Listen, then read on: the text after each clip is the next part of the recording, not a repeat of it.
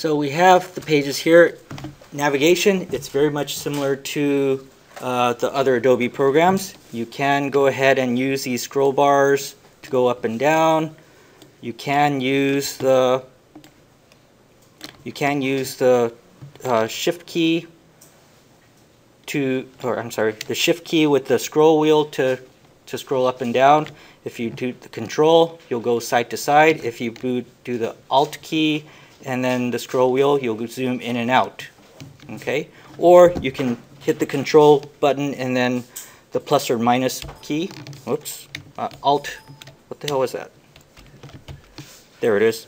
The control key with the plus or minus key to zoom in and out as well. You can open up your navigator as well. Where is it? Navigator, navigator, navigator. Wait, did this have a navigator?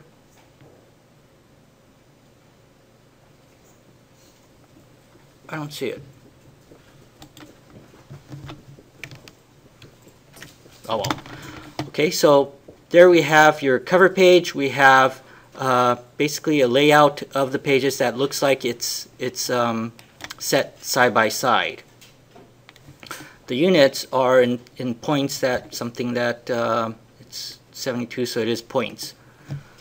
Well, if you want to change all that setting, you can go to Edit, Preference, and then Units and Increments. There are other stuff here, but if you go to Units and Increments, it'll take you right to that dialog box with the units and increments.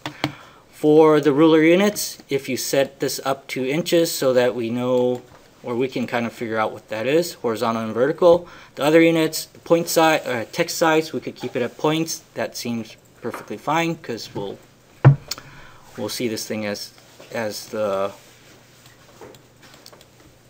better option between the two choices. The strokes, I guess we could have it as point as well. Okay, everything else should stay the same.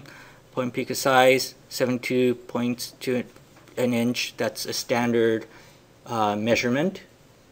Okay, so we'll use that. And then say, okay, I mean there are other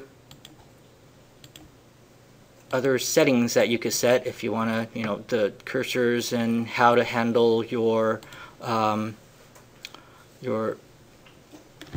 moving of the guides and all that. They're all right here, but for now I guess all we really need to do is to change the units to inches so that we could relate a little bit more and we don't have to do math. Alright?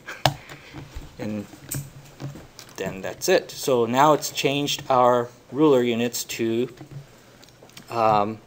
something that's a little bit more recognizable. Alright, so we have the first page, second page, third page, which the first page you'll set the ruler back to 0, but these guys right here, it's starting to look at it as one composition, so it kind of seems to keep the whole ruler up to that starting from the 0 right here. Okay, so there we have the page all set up and you have your navigation as good.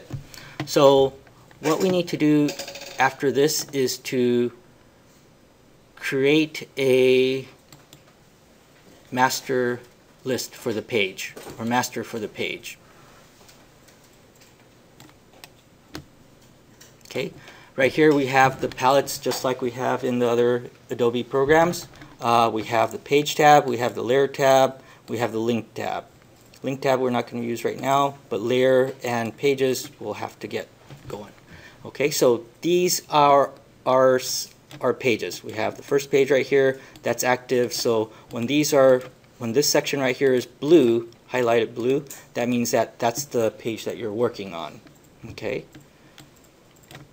so this is your standard layout or the page layouts palette.